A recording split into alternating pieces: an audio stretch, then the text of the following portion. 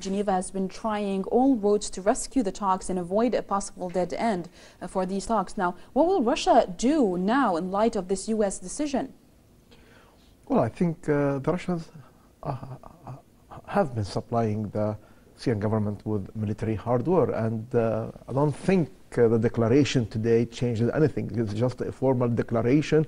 I don't think the U.S. military support to the rebels started with this declaration.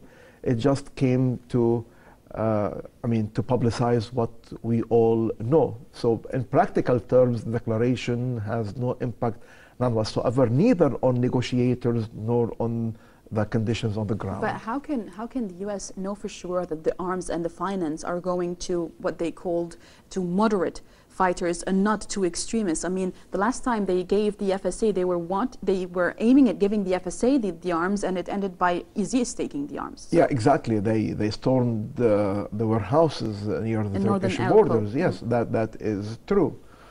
Well, I don't know. I'm not in a position to attest to their ability to make sure that the weapons will go into in quote unquote to the right hands, in their opinion. You know, I don't know.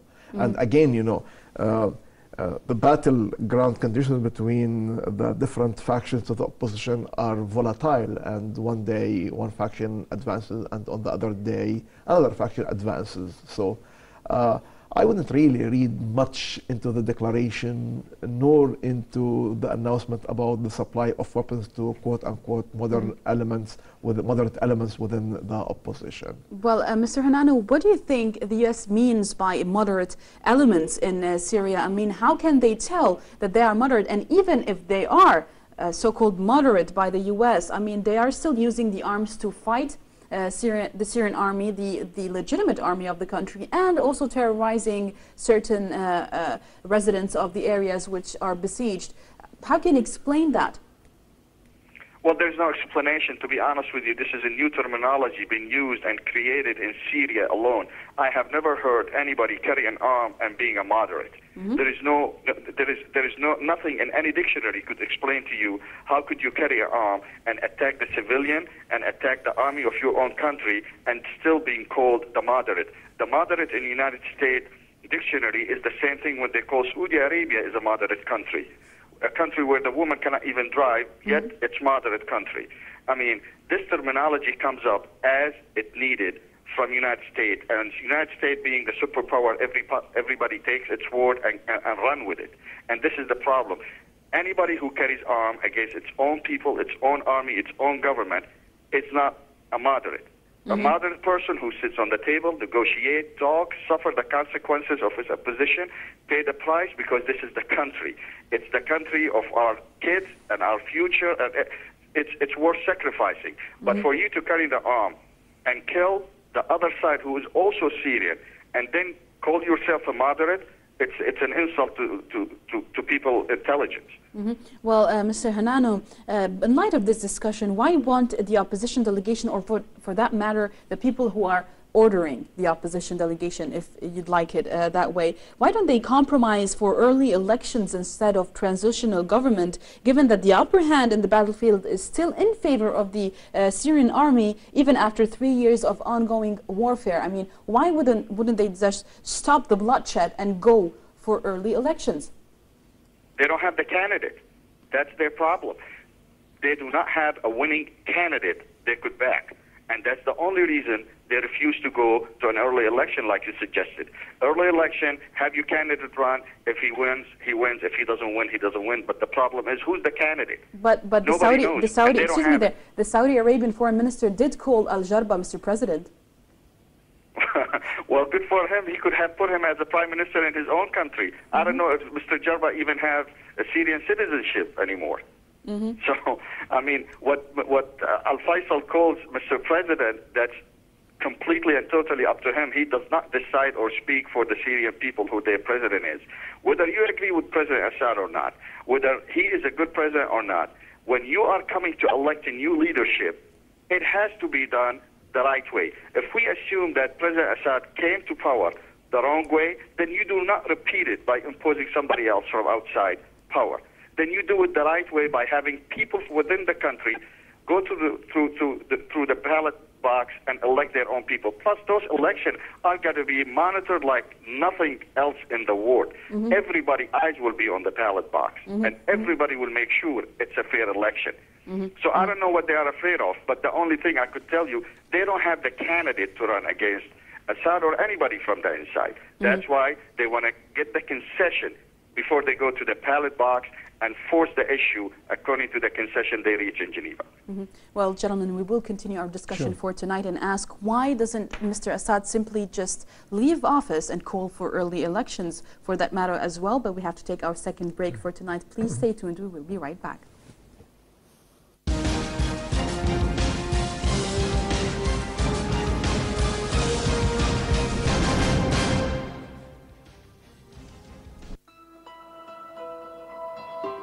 Beyond the lines, beyond the surface.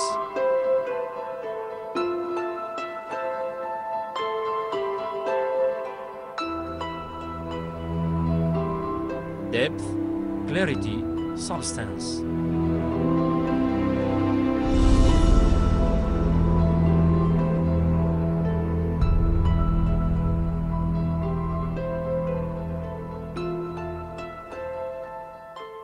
Beyond the discourse.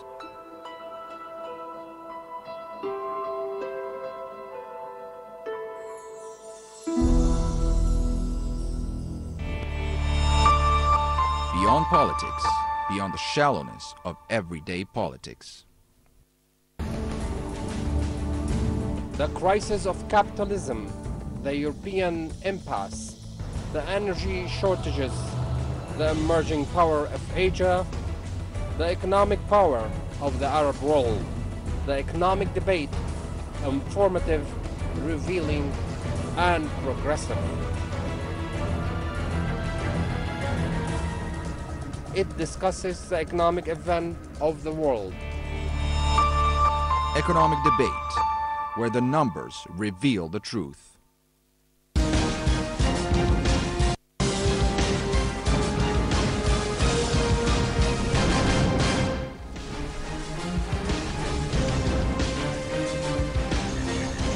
We are back with the Middle East stream with Dr. Hilal Khashan and Mr. Akil Hanano from Atlanta.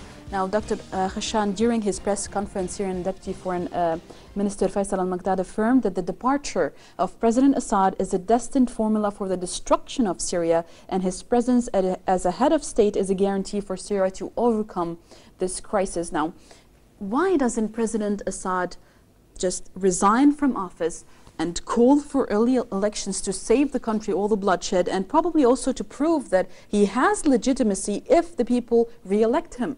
To tell you the truth, not even the Russians or the Americans want Mr. Assad to quit right now. No, let me explain to you.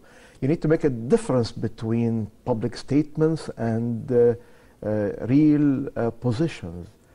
The Americans, as much as the Russians are very much interested in preserving the institutions of the Syrian state, including the military and security forces.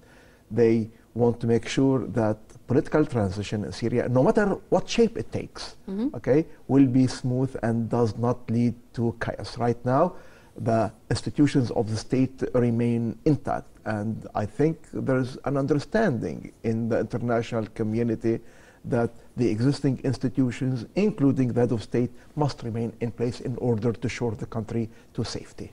Well, we have Dr. Kamal Labwani, who was on Jazeera yesterday and said that the Americans have forced them to sign papers about federalizing Syria. They want to break up Syria into pieces for further ruling.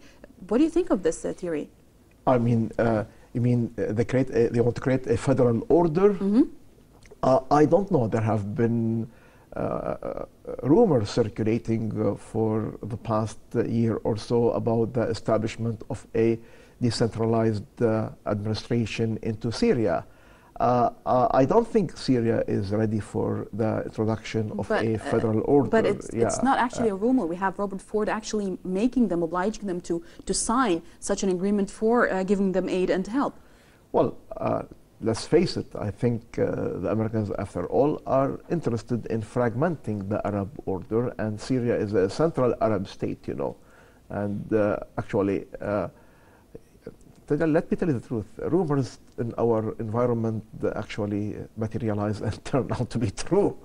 So, I think that might be the case, considering their insistence on the protection of minorities, ethnic and religious minorities, and making sure that Syria, as we have known it for many years, will no longer be an obstacle to Western scheming in the region. Well, Mr. Hanano, before I ask you about what you think about the theory of federalism in Syria, let me ask you again about why doesn't President Bashar Assad, the same question as I gave to Dr. Khashan, why don't you just resign and call for early elections?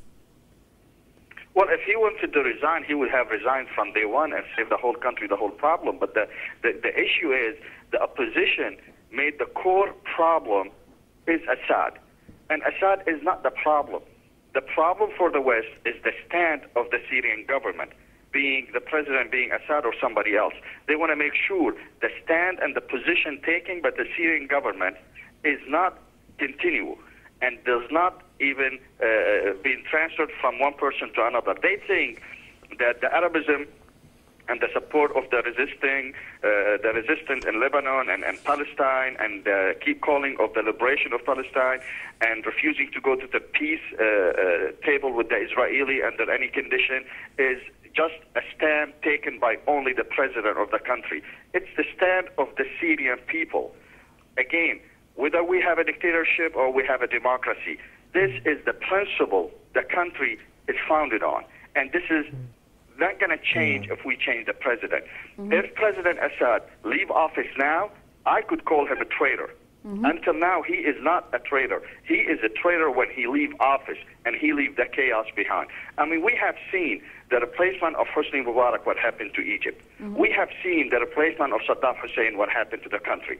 We have seen the replacement of Libya's Gaddafi, what happened to the country. You need to give us an example of a smooth transition when the head of the state leave the country. What would happen to it? We have so many examples to be stupid and believe the Western demand for him to move, and then everybody will be heavenly. It's not going to happen. But excuse me, Mr. Hanano, Dr. Khashan was saying that they don't want him to leave now. They are in need of President Assad right now in Syria, and yet they send arms to the armed insurgents. And at the same time, they seem that they want to weaken the regime in Syria to a point where they can force him to make Syria a federal state. Do you agree?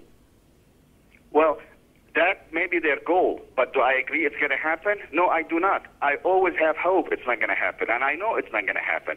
That's their goal, is to weaken the country. They have found out that this chaos in Syria created so much problem for them. Somebody has to take care of it, and that's what they want President Assad to be, a take care government of the problem they exported to our country. The problem they have with the federalism, it's not going to work. They already met, when Dr. Labwani said what he said, this is not news. If we go back in the history when this opposition started, when Mr. Ghalyoun was the president of this Itilaf, he met in Germany with the attorneys from the United States, and they already drafted the constitution, which is identical of the Iraqi and Lebanese constitution, where it gives each sect a position in the government, which inherited by that sect. It's not election. Now the Shia will get this position, the Alawi will get this position, and the Sunni will get this position. They already drafted the constitution, and it was waiting for the success of their portrayal to be implemented.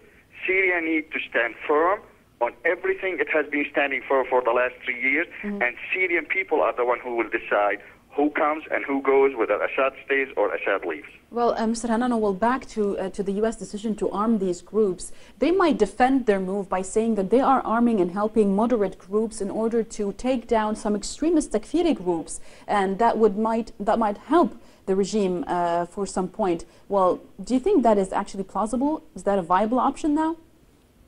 No, it's not a viable option, because look at what has been changed position-wise from the United States. Al-Nusra was listed as a terrorist group. Nobody mentioned al-Nusra now. Everybody talking about Daesh. They want to get rid of Daesh. And after they get rid of Daesh, al-Nusra will be the second target. And after the Nusra they get rid of it, then Jaish al-Hur will be the next target. Until the only one left standing is the army of Bandar, those Islamic group. And then they will try to make a compromise with the Syrian government to include those people in the army and insert the cancer of Wahhabism into the principle of the army and the government. This is the goal from day one. And the destruction happened between now until that goal has been achieved.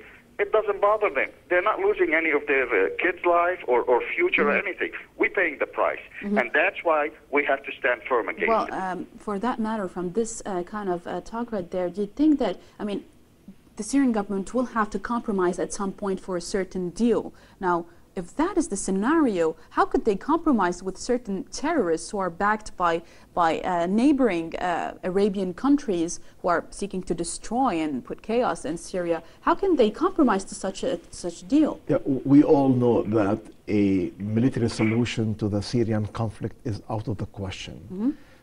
Everybody knows that the solution will have to be political, based on a mutual agreement on the basis of a compromise. But the compromise might be a constitution of which Mr. Hanano is speaking about. I don't think extremism will stand a chance in Syria. The international community, trust me, will not allow it. And the war in Syria will not end until after extremism is defeated once and for all. That's why the conflict will go on for still an unspecified period of time. But I mean, extremism can be a bit halted if the U.S. speaks to its ally Saudi Arabia and tells it to halt arming and training terrorists. Well, again, you know, you need to distinguish between battleground conditions and peacetime conditions. The kind of terrorism and extremism we are witnessing now is bound to give way to a negotiated agreement at the end. There is a time for fighting, for the loss of sanity, and then head sober up and reach an agreement. I don't believe that the kind of madness that we see right now will go on indefinitely. Some level-headed men will have to enter the picture and speak up their minds. Well, now, aside from Geneva, Dr. Khashan, we are seeing some new areas of cooperation between Iran and Turkey today and during this week. And they will be discussing during the imminent visit of Recep Tayyip Erdogan. Issues like Syria will be discussed on the table now. Might that be a step one for both countries actually working together to counter terrorism in the region? Yeah, absolutely. Let's face it, there's a whole lot more between Iran and Turkey than just Syria. The two countries' economic interactions are extremely important. They total more than $30 billion. And there is no question that Syria will come up during the meetings, but I don't think they will be able to resolve the conflict in Syria, because the conflict in Syria has both local, regional, and international dimensions. I think the emphasis will be on bilateral relations and the question of northern Iraqi oil. Well, Mr. Hanano, Turkey has definitely pulled a stop on aiding the Takfiris and the extremists in Syria in fear of a spillover into its own territory. Now, how effective will any counter-terrorism efforts be when 3 years have passed already since Turkey has opened its soil to Takfiris, who most probably have created dormant cells inside Turkey?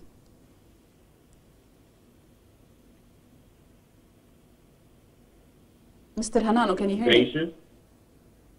Can you hear me? Did you hear my question? Do I have to repeat my question? Can you hear me? No, I heard you. Can you hear me? Yes, we can hear you. Go ahead. Okay. Yeah, what I'm saying is they already, for the last 3 years, they already established bases inside Syria, and they are definitely established bases inside Turkey. It's going to take some time, and it's going to take collective effort from all the countries who were supporting them. Turkey by itself cannot be the only one who's paddling this. It has to come from Saudi Arabia, from Qatar, from Jordan, from Lebanon, everybody who was part to this chaos has to collaborate to end this conflict.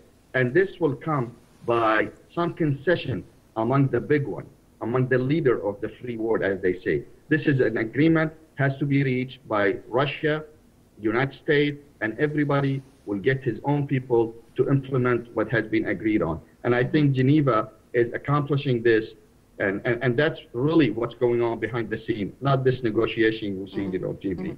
Mr. Akil Hanano, political analyst from Atlanta, USA, thank you very much for being with us tonight. And also special thanks to Dr. Hilal Khashan, political science professor at ABU. Thank you for being with us tonight, Dr. Khashan. That was our show for tonight. Thank you for watching and have a great night.